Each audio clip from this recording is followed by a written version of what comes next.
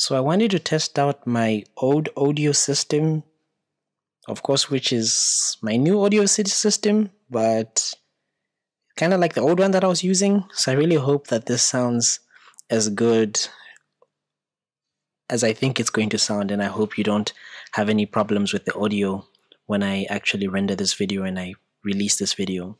So yesterday I posted on my socials on what you guys wanted really to learn on the channel, and I came across a very interesting comment about someone talking about, could you please make a video on how to pass OSCE exams? And I thought to myself, how exactly am I going to do this? And what exactly am I going to say in this particular video? Then I started to come up with the important things and important pointers that may lead you to get a very good mark in your OSCE exams. I know it's very difficult for some individuals that are coming from having been examined with OSCE stations that are projected to them coming to have physical exams. But back when I was training in medical school, we often had physical exams. We rarely had the projected exams. So I kind of like have an idea of how these exams work. And we've practiced them several times. I've examined several students on the ward on this particular OSCE exams. And we often tend to see a lot of things. Before I go any further, big congratulations to the channel for reaching 13,000 subscribers. If you did participate in the giveaway and you've gotten the book for the obstetric procedures, good for you. If you haven't, I'll leave a link tagged in the description. Head over there to download the book for the obstetrics procedures. If you haven't yet downloaded it, please do not send me emails anymore about getting the book, because I've put the link in the description. Share this video with anyone who you think may benefit. Grab a piece of paper and let's go.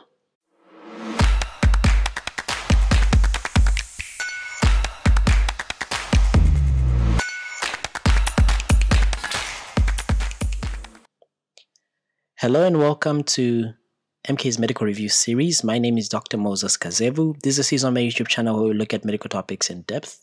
Today we're going to be looking at passing OSCE exams. If you haven't yet subscribed to the channel, what are you waiting for? Hit the subscribe button, hit the bell notification icon to be receiving notifications of such amazing content every time I post.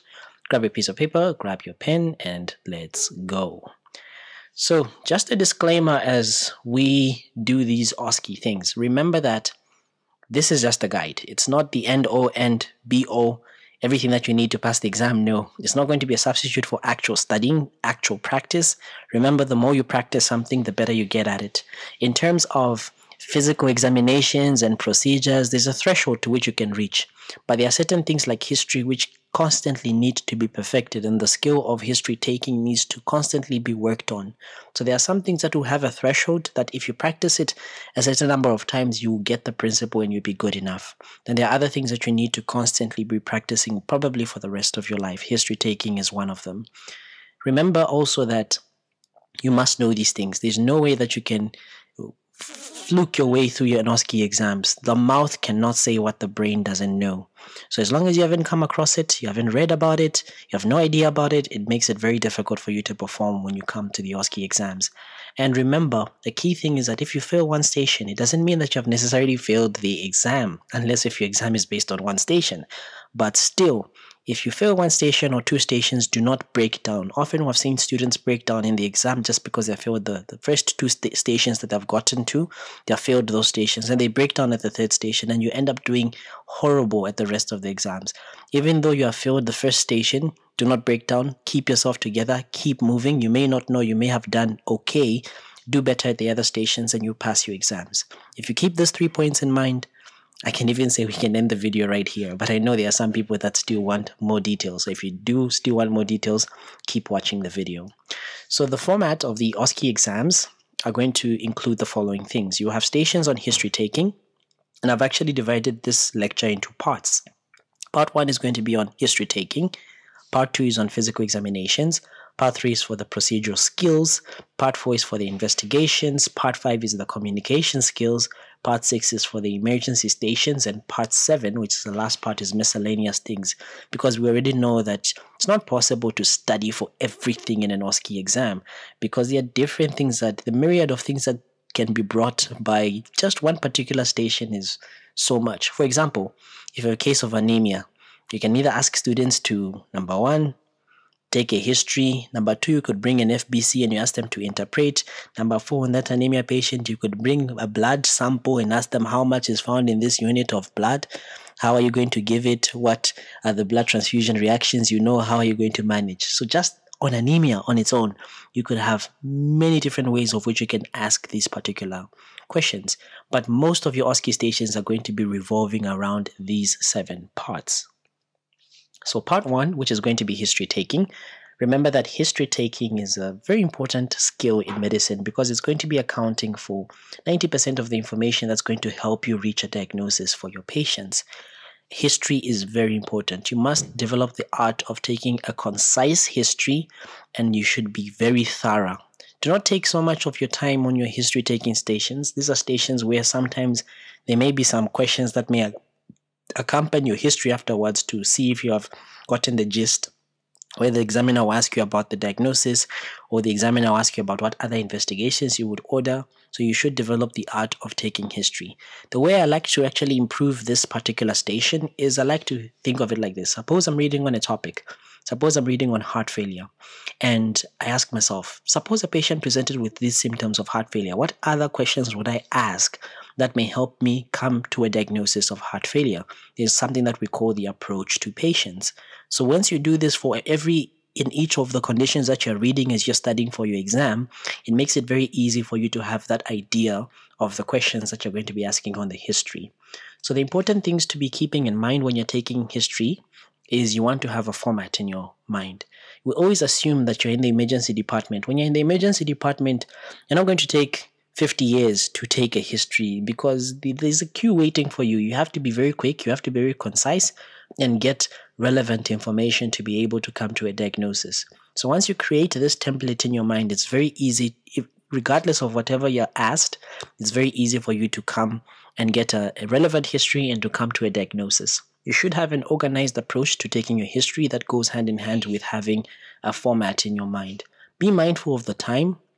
Don't spend too little time. Don't spend too much time on a particular part of your history. Make sure that it is thorough and it covers all the essential part. A good history, someone once said, a good history is like a miniskirt.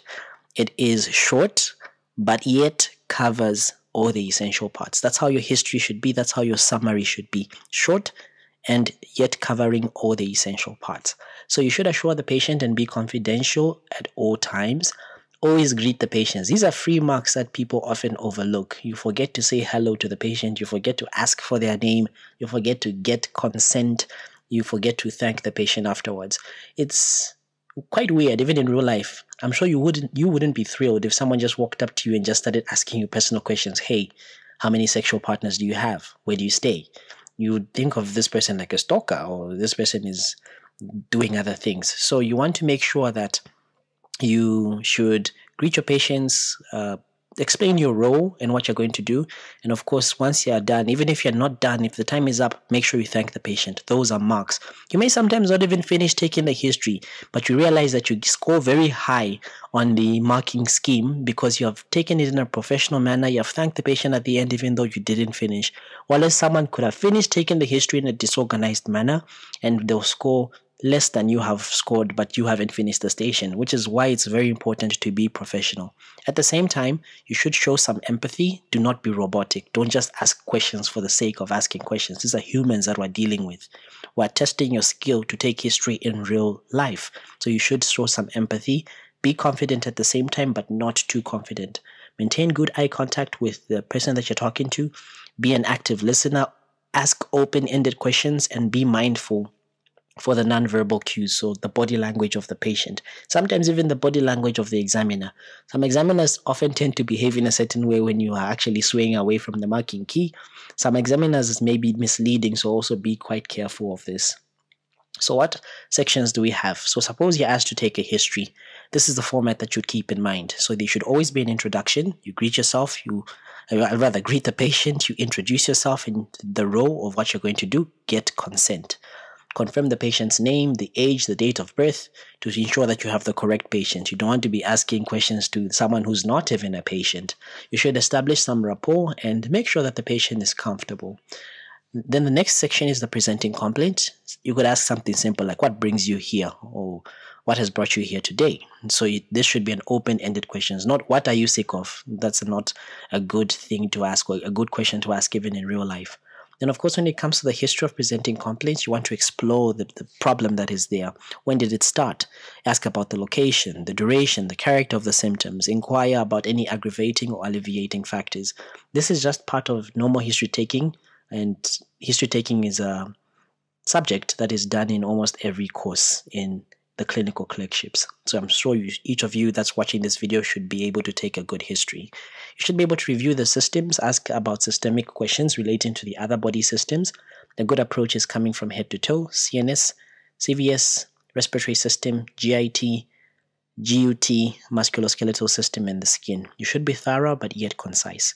Ask about the past medical history, chronic conditions like diabetes, epilepsy, asthma, TB, hypertension, hepatitis, sickle cell. This is abbreviated as the mnemonic deaths, as well as HIV.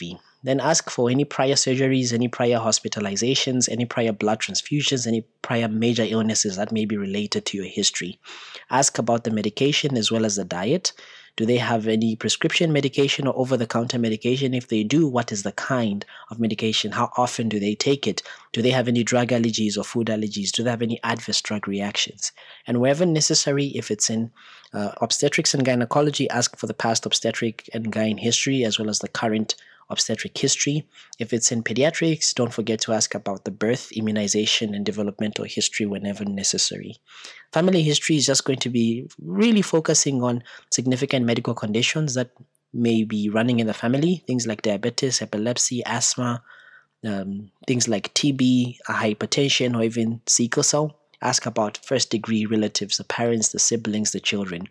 Social history, you want to focus on things like occupation, marital status of the patient, the living condition, the sexual history, smoking, alcohol, or substance abuse.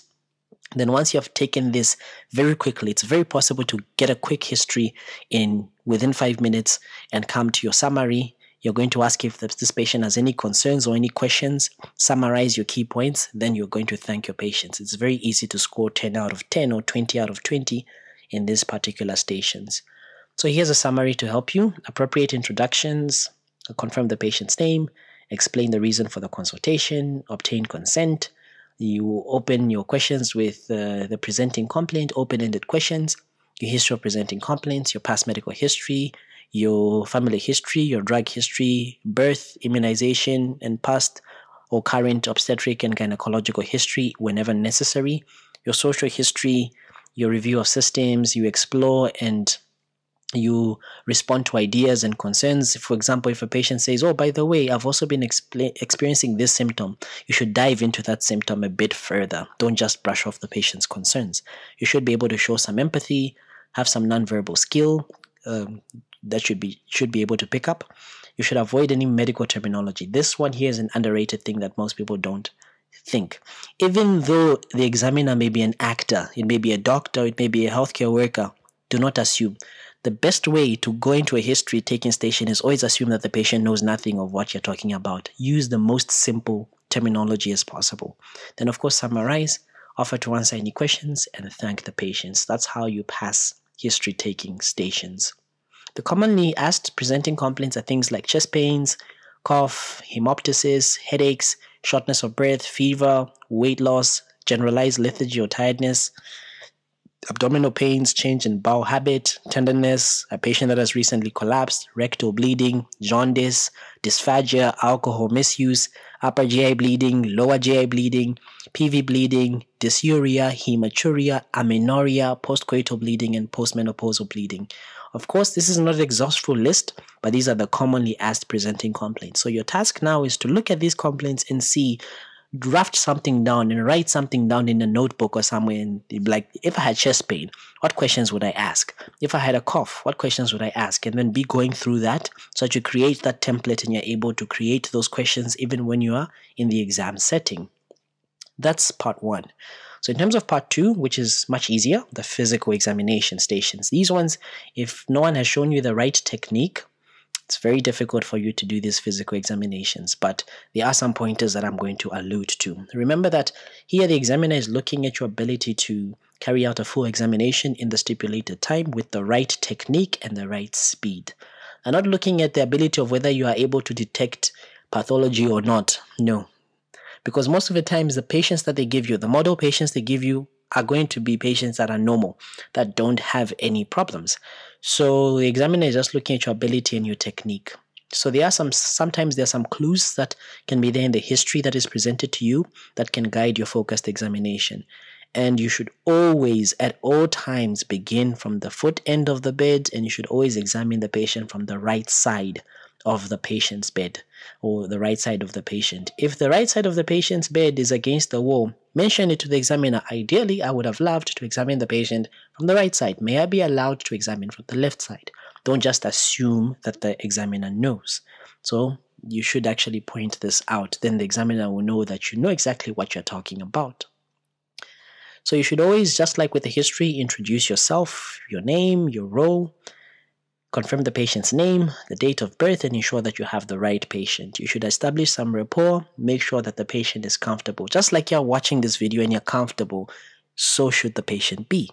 Explain the purpose of the physical examination, and you should ask and tell this patient if they're in any pain, they should let you know so that you can stop the examination. Then you should ask them if it's okay for you to carry on.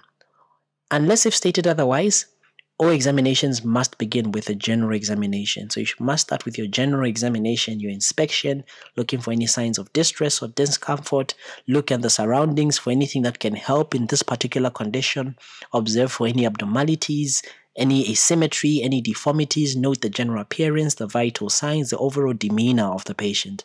Vital signs are going to be things like blood pressure, heart rate, respiratory rate, and temperature, which must be incorporated in your exam. There are different techniques of how you examine patients in different scenarios, and I'm sure those are topics for another day.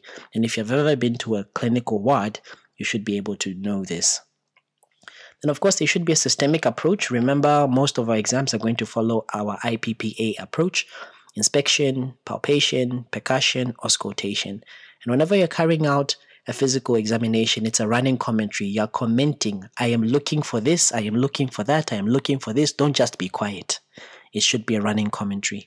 So you should examine the cardiovascular system, the respiratory system, the GIT, the musculoskeletal system, and the neurological system. Then, of course, you should maintain clear and open communication with the patient throughout the exam. Guide them. Lift your hand up. Can you stretch out your hand? Be clear in your instructions. Explain each step of the examination before you proceed. Say what you're looking for, and be attentive to whether the patient is comfortable, and make sure that there's some privacy. Once you are done, you should summarize your patient findings, ask if the patient has any concerns, and of course thank the patient for their cooperation and inform them of the next steps. For example, if they have any investigations that they need to be carried out.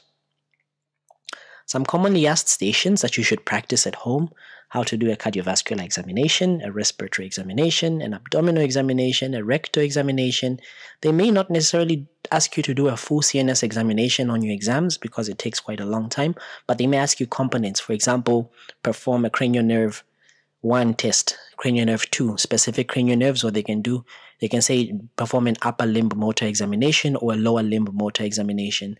Examination of the breast, though this one also may be a bit tricky to do in an exam setting.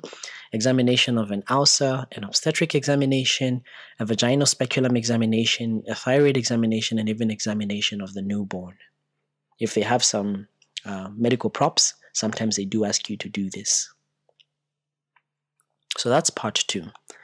Then part 3 is to do with procedure skills. This is where now different procedures are going to be displayed.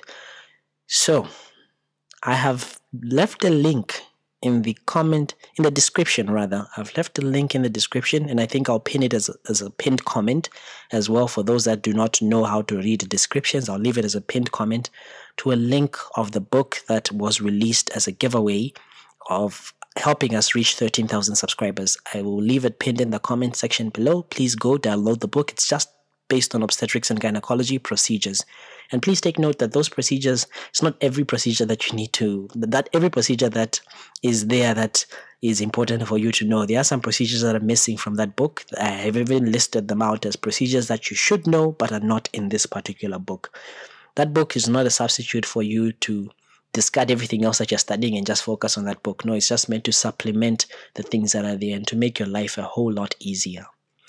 So remember that the procedure stations are designed to assess your ability, your technical skills to execute a range of important diagnostic or even therapeutic procedures. At these procedure stations, you are going to be required to take or do relevant things or take relevant procedures for specific clinical scenarios, and your examiner is going to be observing if you're doing the right technique or if you're performing these things right. Don't overcomplicate simple things. Keep it as simple. Simple things will always be simple. So just some general points. You should understand the task that is given to you. Introduce yourself to the patient or to the actor. Get consent of what you're going to do. Make sure you always wash your hands and wear gloves when appropriate. Have a methodical approach to a certain thing. For example, when you're doing an NGT, there's a way in which you're going to be performing an NGT in session. There's a standard procedure for that. And also make it very clear to the examiner what you're going to do so that each step gets noticed. Then, of course, once you're done with everything, you should clean up the procedure, clean up all your things that you've been using, dispose the sharps in the sharps box, and of course, thank the patient, and you should be confident when you are doing all these things for procedure stations. Common procedures include lumbar puncture, performing simple suturing. I think there was a video that was released, I think it should have been a year or so ago. The suturing techniques of some of those candidates. If you were the head of that hospital, you would transfer this person because you'd constantly be buying suture material. There are a lot of people that were quite wasteful on that video. Then the blood pressure measurement, urethral catheterization, nasogastric tube insertion, blood glucose estimation, vena puncture, peripheral venous cannulation, writing a drug chart, intravenous drug administration, cervical smears, correct condom use, cardiopulmonary respiration, how to perform a manual vacuum aspiration, manual removal of the placenta, how to perform neonatal intubation, basic laboratory procedures like how to do an RGT for malaria, RPR for syphilis, HIV test, thoracocentesis, abdominal centesis, oxygen administration, and then of course perform and repair episiotomy and even cervical tears. Of course, for the obstetric procedures, we have the book that was released in the description below and the pinned comment on this particular video. Then moving on to part 4 is the investigation stations. This is where you're now going to be being able to interpret certain investigations. So here, you should be well versed with the basic investigation and even some specialist tests. It would be a big mistake if the candidate just reads out these values to the examiner without even commenting whether they are high or low. So you should be able to know the normal parameters of each of the investigations, which are very, very common. Know the normal parameters such that sometimes they may give you an investigations that has no parameters. You should be able to tell whether this is high or low and how it influences the differential diagnosis. Some commonly asked investigations include a full blood count, liver function test, partograph interpretation, electrocardiograms, chest x-ray, abdominal x-rays, urinalysis, arterial blood gases, serum electrolytes, TSF analysis, and pleural fluid analysis. Part 5 has to do with communication skills, your ability to relay information to the patient, your ability to counsel the patient on certain things, and your ability to speak to people. Just like I'm speaking to you in this particular video, communication skills can be greatly enhanced. Even presentation skills can be greatly enhanced. Good communication is central to you passing your exam, not just only in this station, but in all the stations. Good communication will help you pass the exams. And this is going to be tested in majority of the stations. So here you should be able to interact with the patient, you should be able to interact with the relative, you should be able to interact with the fellow health professions, even though they are playing the role of an actor. So communication skills are the main skill that's actually being tested in most stations, and the candidate is going to be marked on the ability to communicate and the ability to relay information accurately. So the general points for the communication skills. So obviously you're going to introduce yourself just like any other station. Confirm your patient's name and explain what the patient is there for and your role there. Obtain consent. You should start with 2 open questions and a minute of silence. Ask if it's a counseling station, ask them what they know about what you're counseling them for. You don't want to start counseling a patient who is already knowledgeable about the condition, and then you'll be wasting time. Then you should be able to apply ideas, concerns, and expectations of the patient, explore any psychosocial factors, and you should use a patient-centered approach and work in partnership with the patient. Do not judge. So you must show empathy at all times. Use simple words and appropriate language. Avoid using medical terms. This is where it's very difficult because sometimes translating medical terms into simple terms may not be so easy. So you should be practicing with your buddies at home, with your study buddies, with your study groups. So you should be able to listen carefully and you should be attentive to the nonverbal cues because they are also ways of communicating. Maintain good eye contact. Check that the patient is understanding at regular intervals. The best way to actually check if someone is understanding you is just ask them to repeat what you have said. If they're able to repeat it correctly, then most likely they understand. Then, of course, you should acknowledge the gaps in your own information. This is a point that is underrated because I don't know is a better answer than lying in medicine. You're better off saying, I'm not so sure about that, but I'll consult with my seniors and I'll get back to you. Is that okay? So you should offer to discuss with your seniors wherever you don't know. And you should use the signposting appropriately, give the patient any information, leaflet if possible. Then, of course, you should offer any contact details, support groups, wherever it's appropriate. Summarize your things, ask if they have any questions, and at all times, thank the patient when you are done.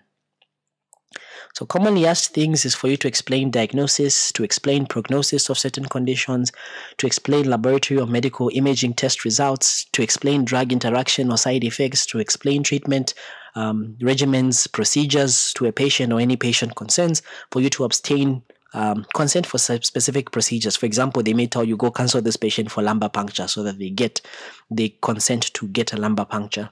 Breaking bad news, disclosing a medical error, dealing with a difficult or angry patient or relative, counseling the patient or even patient education, exploring reasons for non-compliancy, counseling them for an HIV test, counseling them for postnatal injury or splash injury. These are the commonly things that are asked on your OSCE stations. Again, this is not an exhaustive list, as the number of things that can be asked on the station are very wide, but the principle remains the same. Then, second last thing is the emergency stations. So remember that here, an emergency OSCE is quite important because it's going to assess your ability to manage patients acutely and to manage them safely. Here you must have a good idea of the dosages of certain drugs, how to perform certain things in emergency setups. Each and every single course has its own emergencies. So here, this station is going to worry a lot of medical students because it's unpredictable, most unpredictable thing, and it's going to be demanding a spot decision to be made at that particular station. So things that commonly asked, basic life support, how to do CPR, very important, airway management, Glasgow Coma Scale, abortions, ectopic, how you're going to manage, triage, dehydration, shock, pneumonias, meningitis, malnutrition, heart failure, sickle cell crisis, seizures, a patient coming in actively bleeding, PV bleeding or bleeding from elsewhere. Then the last and final part are, of course, the miscellaneous, because no one can be 100% predictable. There are other things that you can't predict even in the exam. They must just show up as random pictures, random specimens, random things, random drugs that you may have been using on the ward. So this is just to test your overall information on the subject and to just see the differentiate, what I like to say, differentiate between A plus and A, B plus and B. So there may be drugs like contraceptives, oxytocin, magnesium sulfate. It may be random pictures. So you have seen a lot of pictures that we've covered on the different MK's exam secrets, on the pictures on the bazooka, many different things that we've looked at. It could be instruments, whether surgical obstetrics, it could be triage stations, it could be fractures, antenatal screening, immunization, pre-op or post-op care, death certification, many different things that can come here. And like I told you, the myriad of things that you can be asked in an OSCE thing is wide. But once you use this approach to prepare, it makes it very easy for you to pass the exam. So always keep in mind that do not be discouraged if you fail one station. there is hope. You may do better. You may fail one station and do better at the 9 other stations. But imagine this, you fail one station, you break down and you do horribly at the other 9 stations. You have failed the exam. If you fail one station, keep a positive attitude, do better at the next thing. Don't let that station hold you down. Go to the next station, be free-minded, do better. Always be confident. Don't be overconfident. Be confident. Don't be scared to say that you don't know that. You'll find out. It's also an answer. Have enough knowledge and you should execute this knowledge in a professional manner. You can only have this knowledge by practice. No one is born knowing everything. Even us who are making these videos, there was at one point where we were also watching other videos and then we got to practice and then this is where we are today. And at all times, I always tell my students this, at all times, breathe. Whenever you're under pressure, take a deep breath, compose yourself. A way that I like to compose myself, especially during oral exams or during OSCE exams, is I'll first breathe, repeat the question in my mind. As I'm repeating the question in my mind, I'm gathering my thoughts and I'm able now to answer in a very systematic manner. If I don't know, then I don't know. They say that it takes only 9 seconds for someone to respond to you. So within 9 seconds, if you don't respond to the examiner, it means that most likely you won't respond or most likely you don't know. So those are the important things and the advice I can give you in terms of passing OSCE stations and passing OSCE exams. I really hope you enjoyed this video. If you did, consider subscribing, drop a comment to show some support, hit the bell notification icon to be receiving notifications of such amazing content every time I post. To Zambia and beyond, my name is Dr. Moses Kazevu. Until next time, bye-bye.